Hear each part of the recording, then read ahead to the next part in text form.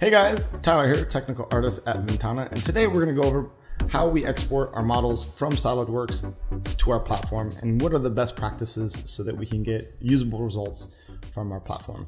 So as you can see, we have our diode here, and we know if we export this from SolidWorks directly as an STL file, we're not going to get the best topology.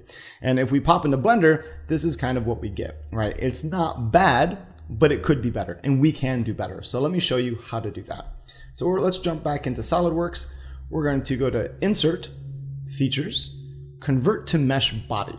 Now we're going to marquee select the asset, and as you can see, we get the similar result to what we had in Blender.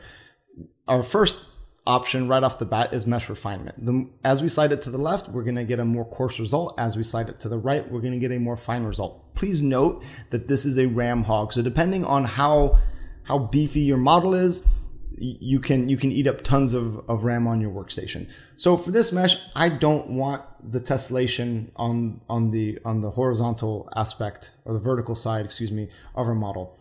So I want to try to find something where we're mitigating the tessellation, and that looks to be as good as we're gonna get it.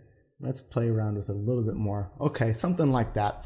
But we are losing detail on our curved surfaces. So now we have so now we're going to advanced mesh refinement. We have maximum distance deviation and maximum angle deviation. This is talking about the max deviation that we want to show between our points. So the more you slide it to the right, the more fine-tuned and more accurate the model is going to be. And the more you go to the left, that's where you start to introduce a lot more deviation. So for this model, we really, again, I'm looking at the tessellation points along the bigger tube here.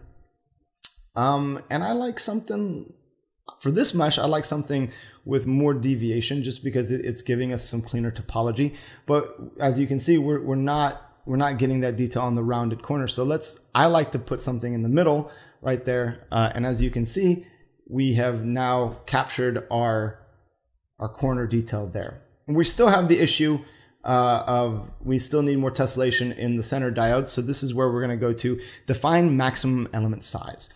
The more you slide it to the left, the bigger the element sizes. The more you slide it to the right, the finer detail that we have. And again, we're just looking to try to get the best possible topology that we can from this tool. So we're going to drop it down a little bit. Something like that is, there you go. Something like that is I'm pretty happy with, right? Okay, so once you've dialed in your settings to where you're happy with, come over here, click the checkbox. Now we have our asset and it's tessellated. We're gonna go to File, Save As. We're gonna save that as an STL. Save it, there it is. Telling us this is how big our asset is and how big the file size is, or how many triangles we have, what file format it's in. We ask us if we wanna do it. We can go All Bodies. All right, now let's go to Blender so we can take a look at the two versions. I'm going to diode, import it. And as you can see, it's a lot better than what we had before. So I hope this helps, guys. Yeah, you guys have a great rest of your day.